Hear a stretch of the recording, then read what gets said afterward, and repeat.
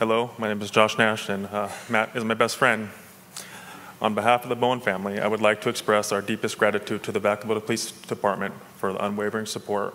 Their dedication to honoring Matt as a hero has been a source of comfort during this difficult time. We also thank the Concord PD, Vacaville Fire Department, and all other law enforcement agencies for their continued support. The outpouring of love and support from the Vacaville community, which has shown its support to the Vacaville PD and the Bowen family, is a testament of Matt's impact on all of us. Lastly, a special thank you to Officer Laura Bellamy, who has been a guiding light for Matt's wife, Elizabeth, in these trying times. Matt was just not a police officer. He was a father, husband, son, brother, friend. He cherished every moment of these roles, and his dedication was unwavering. His love for his family and his profession was evident in every action he took. Matt's love of life was infectious. His sarcasm, good sense of humor, kind heart were all part of his vibrant personality. He was humble, reserved, hardworking, and perhaps most important, if you know his wife Elizabeth, he was patient. He loved and lived life to its fullest. Matthew Brent Bowen was born on April 10th, 1992 to parents Mark and Becky Bowen.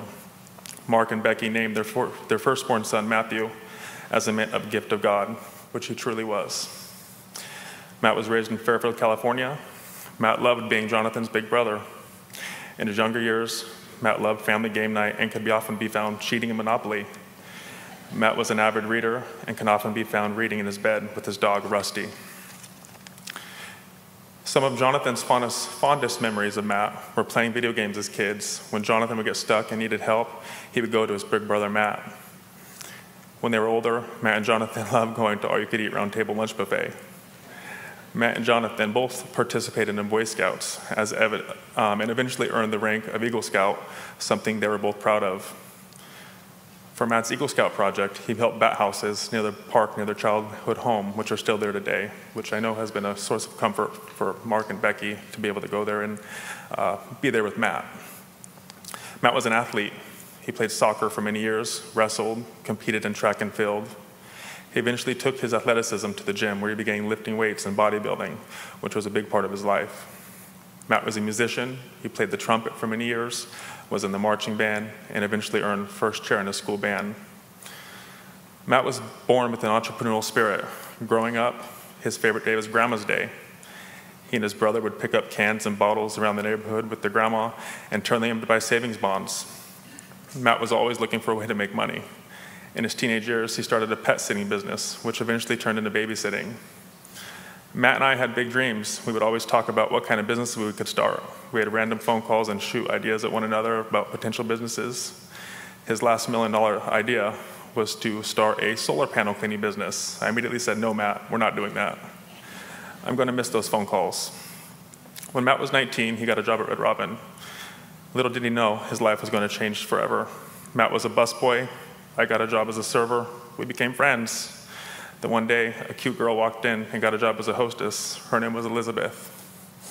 13 years later, they were married and have 2 children. Matt loved his family more than anything in this world. His wife and sons were the reason he did what he did. Matt was the best father and husband. He was wholeheartedly devoted to his family. After a long day at work, no matter how tired he was, he would come home and play with the boys and help with dinner, baths, get the boys ready for bed. He loved wrestling with his oldest son, Mason. He loved going on walks to the park with the boys and Liz. He loved traveling and going on trips with Liz and the boys, and particularly to his parents' house at the beach. He loved taking the boys to Chick-fil-A. Matt was a self-proclaimed grill master. Despite his best efforts, he often undercooked or overcooked his meat. And he refused to use the meat thermometer his mother-in-law, Chrissy, got him as a subtle hint. When Matt became a police officer, he was honored and proud. He wore the badge with pride. He was committed to the communities he served and to his peers. Matt loved his time working in Concord for over 3 years, where he learned to become a police officer and make great friends.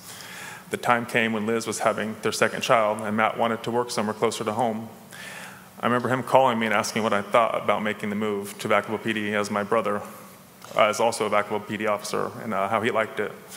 Matt made the move and loved every moment of it. Matt got the opportunity to join motors. His wife and I both told him he was crazy. He had never sat on a motorcycle, let alone driven one. However, Matt was determined. He began training, dropped his bike a few times, fell off a time or two, but never gave up. He was resilient and determined and eventually learned to ride that bike and loved every moment of it.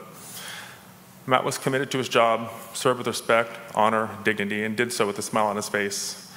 Matt was committed to his department and always did the right thing. On July 11th, his parents were in town visiting. Matt had spent the night prior working at the Giants game, so he went to work late that day. Liz asked him to stay home and take the rest of the day off, but Matt, being Matt, wanted to serve his community and be there for his peers. He went to work that day. Matt and I had a special friendship.